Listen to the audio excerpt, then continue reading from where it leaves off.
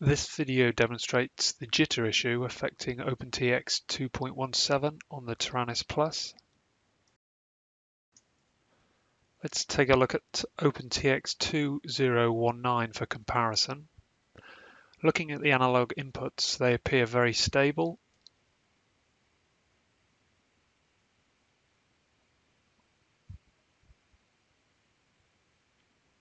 The same applies on the channel monitor screen. Using a crude spring pull mock-up with sticks at neutral, we can hear very little noise from the servos.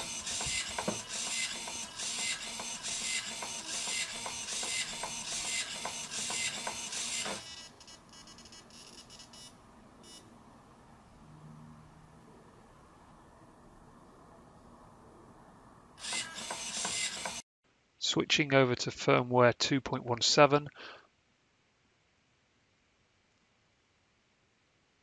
we can see the analog input shows significant jitter.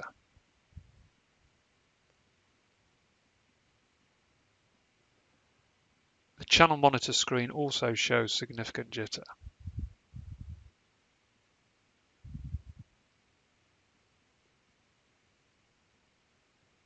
This jitter is clearly translated to servo noise and additional amp draw.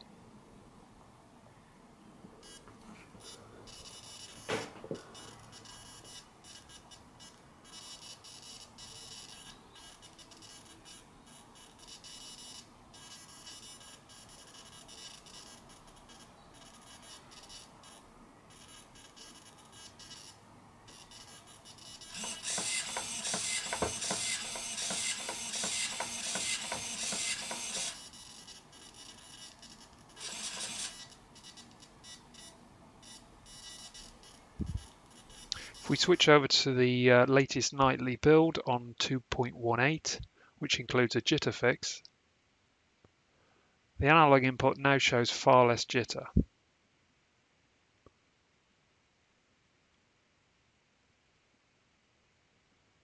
Same obviously applies to the channel monitor screen.